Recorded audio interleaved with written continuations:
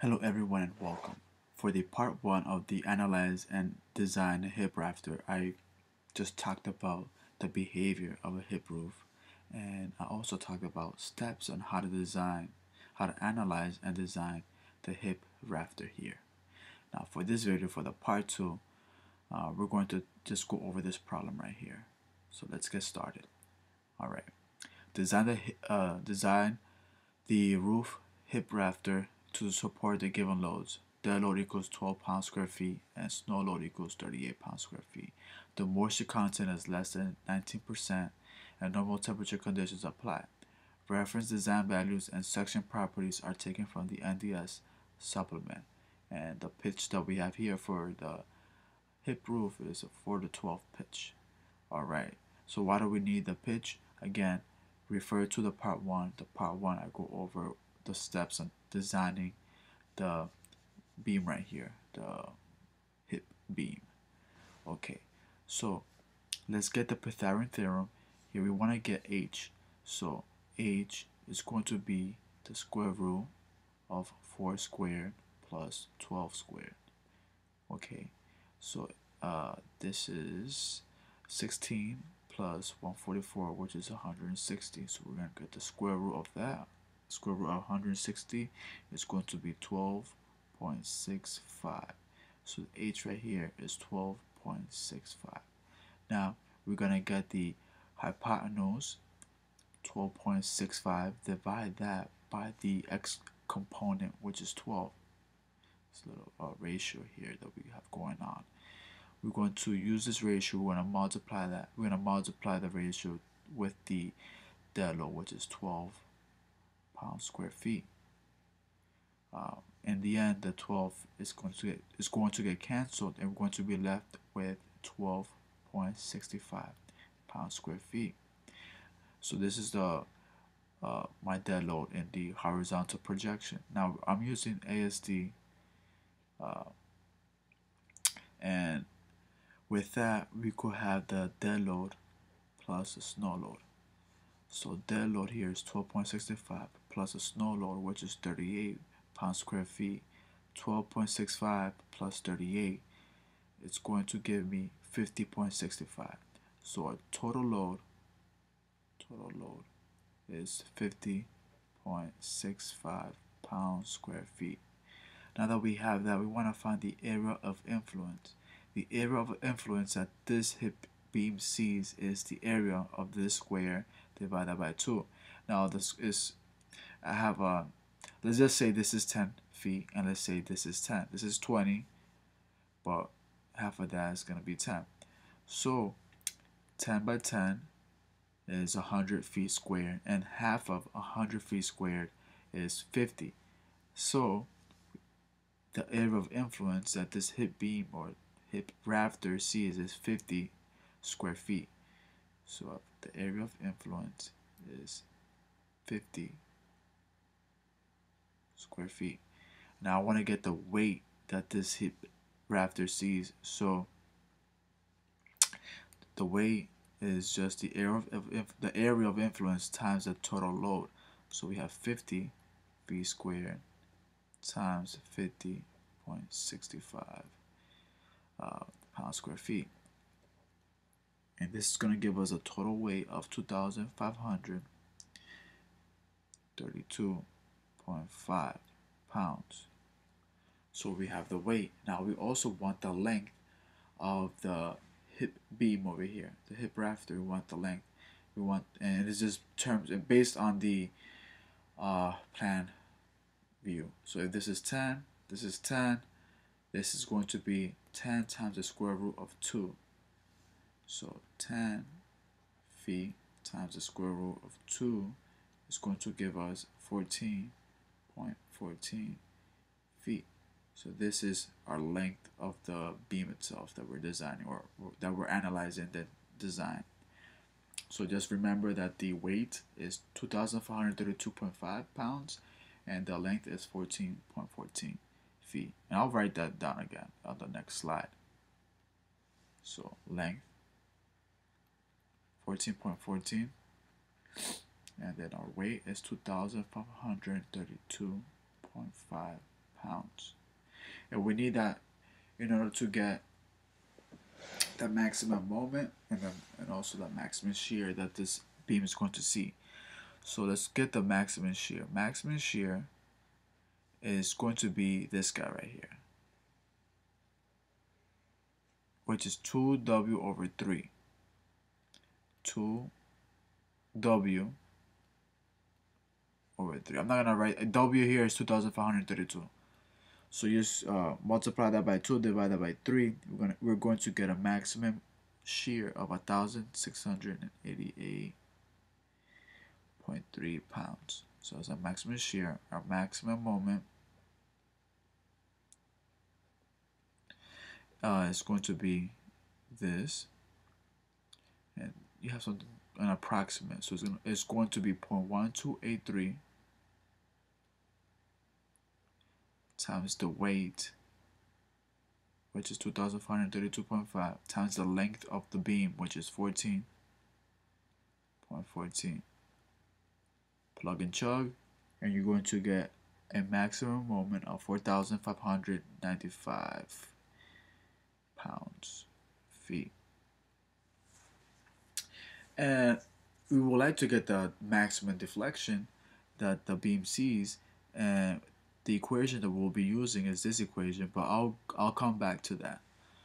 So let's just design now for a beam in order to take this load. So from the NDS supplement 2015 edition, reference design values table 4A, we have this table right here, and I'm going to use Douglas for large number 1. The Douglas for large number 1 has bending FB bending stress of 1,000 pounds square inch, FV shear parallel to grain of 180 pounds square inch, and a yaw modulus of 1,700,000 psi pounds square inch. And again, the bending and shear could be adjusted using the adjustment values. Just keep that in mind. If you need to go back, just stop the video itself and just go back to it. All right, and I'll write it down again. Actually, I'll write it down right here. So FB is 1,000 psi. FV is 180 psi, and then E, the yaw modulus, is 1,700,000 psi. So we want to find the allowable moment that the 2 by, oh, so now I'm going to assume is a 2 by 12. All right. So just imagine this guy right here is a 2 by 12, even though it looks like it's 1. There's 2. Okay. Let's write down the section modulus of 2 by 12. Let's also write down the area, and let's write down the inertia. So for a 2 by 12, remember that this is going to be, it's not going to be 2, it's going to be 1.5 inches, and then over here, the depth of the 2 by 12 is 11.25 inches. Okay? And this is just for 1 2 by 12. So for 2, it will be 3, and then the depth will be the same. So for the section modulus, I'm getting a 63. Where are you? Section modulus. I have it written down here. 63.3. The area is going to be 3 times 11.25. That would be 33.75. And then by memory, I know that the inertia for a single 2 by 12 is 178. So just multiply 178 times 2, and that's gonna give me 356. This is inches to the 4th. This is inches squared, and then this is inches to the 3rd power. Okay, we're going to need this in order. We're gonna use the section modulus. So maximum moment equals to the section modulus times FB prime.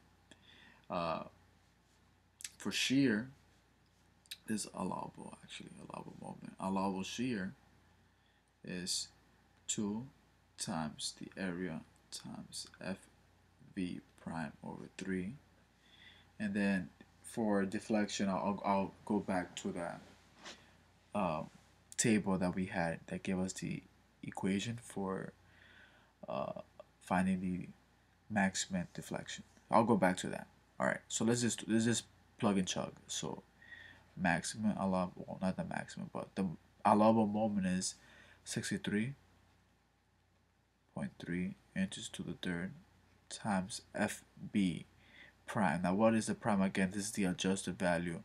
Uh, the bending stress is 1,000 pounds per inch, and what do we have for the adjustment values? We have the duration factor, which in this case is 1.15 due to snow load, and I think that's it. Everything else is 1. So we're going to multiply 1,000 times 1.15. That's going to give us 1,150 pounds per inch. And then in this, if we just multiply this through, we're going to get pounds inch. I want pounds feet. So I'll divide this by 12. And the allowable moment will be 6,066 pounds feet. Good. Let's get the allowable shear. So it's going to be 2 times the area, which is 33.75 times FV prime, which is 180 times 1.15, but I'm just gonna just keep it 180 because I know it's not gonna fail due to shear. Let's see. So we got 2 AFV divided by 3. Okay. So again, plug and chug, and we're going to get 4,050 pounds. So again, this is greater than 1,688, which is the maximum shear.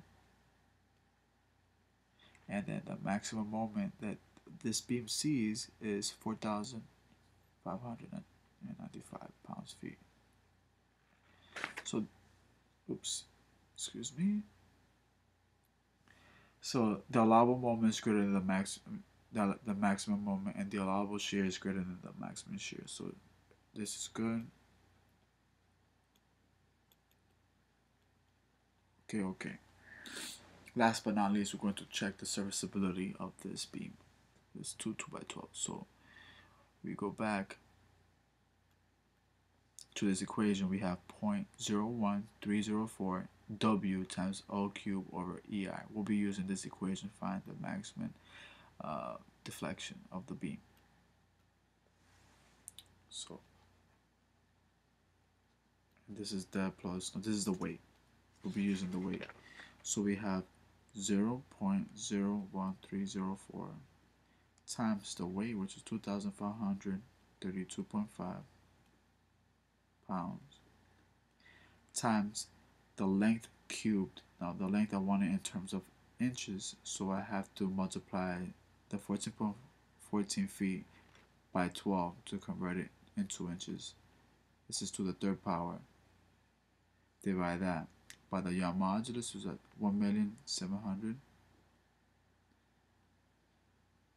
and then the inertia is 356.